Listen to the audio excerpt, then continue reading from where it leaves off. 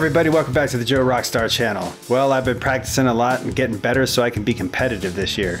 But man, I keep making the dumbest mistakes.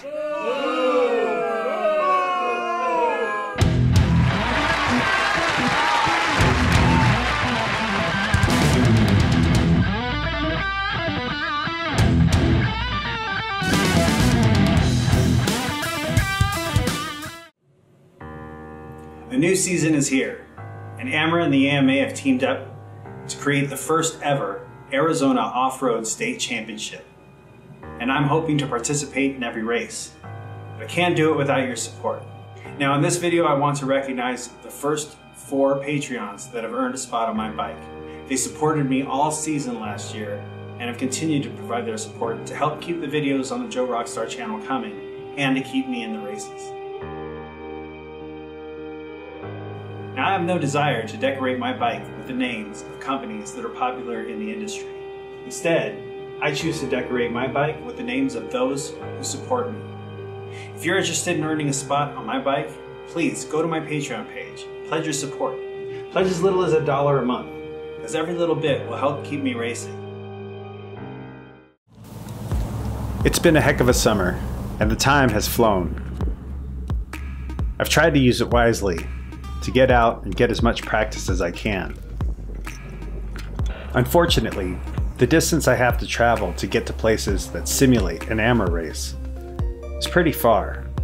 Marana, Arizona is one of these places. It's about an hour and 40-minute drive, and it's north of Tucson, Arizona, and the temperatures can get pretty blistering during summer. If I'm gonna ride and practice there, I have to get there before the sun comes up and get started right away.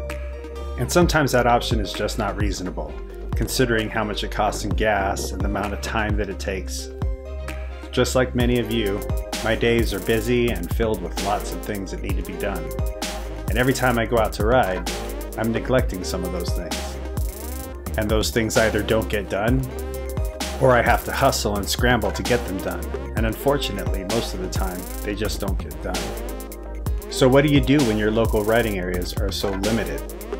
Sadly, I live in a county that is overregulated by environmentalists, and so there's not many places you can ride without risking getting a ticket or having your bike impounded. Well, what I do is I hit up the local motocross track because it's better than nothing. Nomad's, our local track, well, it's not the best track in the world, but it's ours. Fortunately, Nomad's doesn't just feature a motocross track. It actually has some small single tracks around the property. Now the single tracks here are pretty limiting, and once you've ridden them a few times, they're easy to memorize. You pretty much know every turn and obstacle by heart. So what I do is I use it to work on my stamina and work on my turning, and I try to make practicing fun.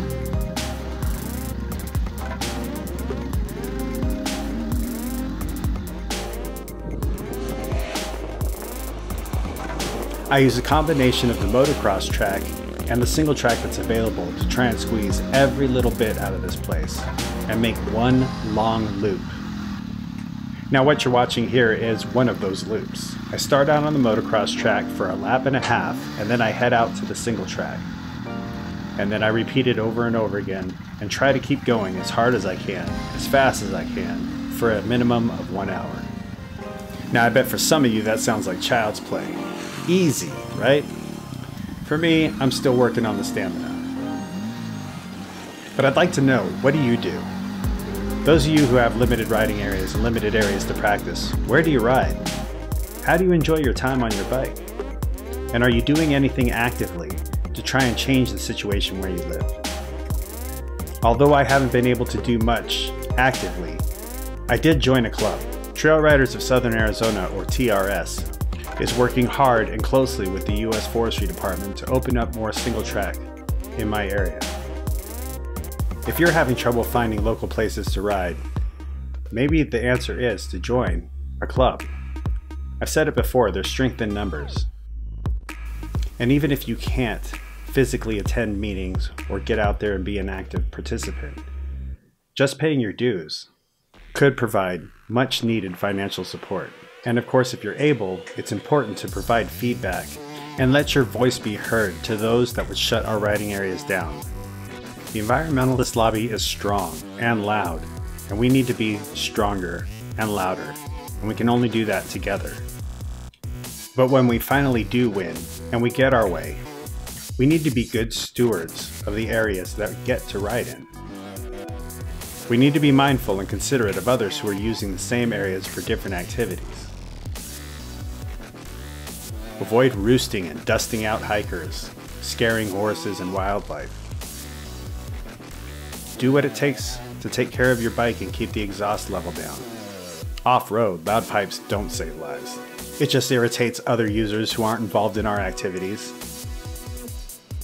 And it serves to push a stereotype that we just don't care and we're rude and obnoxious. And if we choose not to get involved and to abuse the areas that are given to us to ride in, then we only have ourselves to blame, and we can't be surprised when areas get shut down. We really don't need to give the environmentalists any more ammunition. Personally, I'm tired of having to practice in a fishbowl, and I'm looking forward to opening up new riding areas, and I'm ready to do just about whatever it takes to get more places opened up. As usual, I want to thank all of my Patreon sponsors who help pay for these videos, and I'd like to encourage you to help me out as well. Also, for those of you who stuck around long enough to watch this far into the video, I really appreciate your support. Now, next week, October 1st, is the first race of the series, so wish me luck, and as usual, I'll be working hard to get the race video done by the end of the week. So enough of me running my lips, just sit back and enjoy watching the rest of my practice loop, if you will, here at the Nomads Motocross Park. And thanks for watching. I'll see you next time.